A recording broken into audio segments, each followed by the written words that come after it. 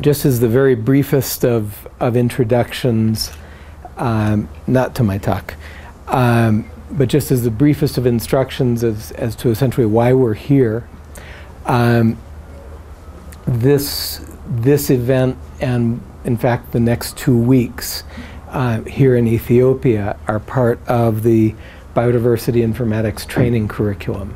This is an initiative that's been funded by the JRS Biodiversity Foundation, and it's involved training events across Africa, in fact exclusively Africa. And we've covered now quite a number of topics. In fact, the program began in 2013, and that was a course in Nairobi. In fact, it was 3 courses in Nairobi. And at that event, I had the good fortune to meet Tameni, whom I will thank warmly for his hard work in making this event possible.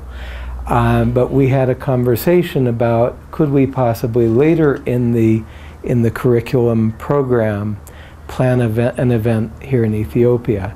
And conversing, it seemed as if biodiversity conservation, and particularly conservation implementation, might be an ideal topic for this forum. So that's the genesis of this event.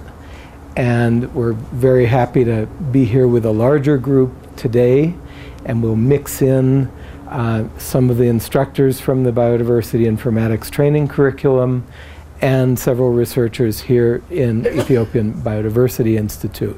So we'll kind of mix up during the day, and we'll have some commentary, and we'll have some ideas, and we'll have some summaries of activity. And just in case you're interested in knowing a bit more about the training curriculum program, these links, and I'll put them up at several points during the day, but those will give you a good view into what the training curriculum is doing.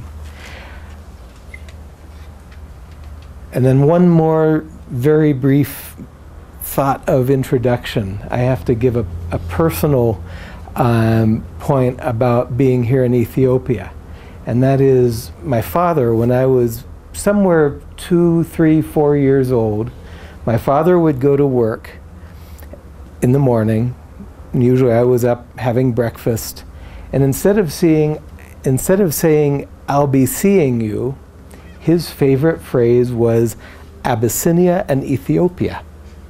That was every morning for the first several years of my life. So I'm very happy to be here in Ethiopia finally after 51 years.